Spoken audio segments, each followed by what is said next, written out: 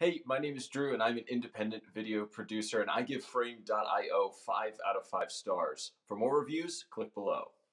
Before using Frame.io, I used a couple of different products. Most recently, it was Vimeo Pro, Vimeo Review Tools. They make a great product, but I was looking for something that would integrate with the Adobe Creative Suite a little more closely.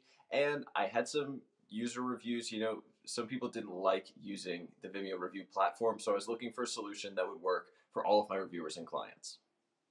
One of the biggest reasons that I chose Frame.io is definitely the Adobe Creative Cloud integration, which is so necessary for my team because we're in all of the Adobe Suite programs all the time. So having notes come right into the timeline is a fantastic addition to our workflow, and it gets rid of miscommunication.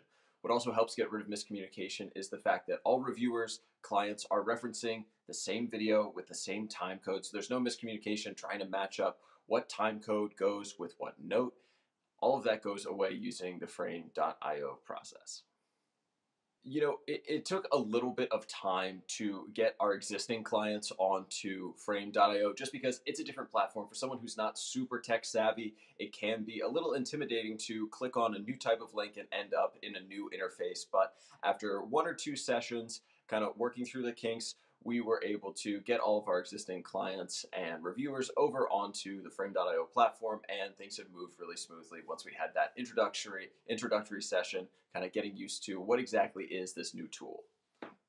So if you're considering adding Frame.io to your production or your post-production workflow, I have two recommendations for you. First of all, definitely check out their camera to cloud innovations. This is super cool. They're the only company doing something like this where they are really trying to build out a process with industry partners that brings Frame.io into the onset process as well as into the post-production process, and attempting to streamline the whole, get the footage and get the content from onset as quickly as possible into post, carrying over notes and metadata and all that sort of stuff. So definitely check that out. My other recommendation would be master your email settings.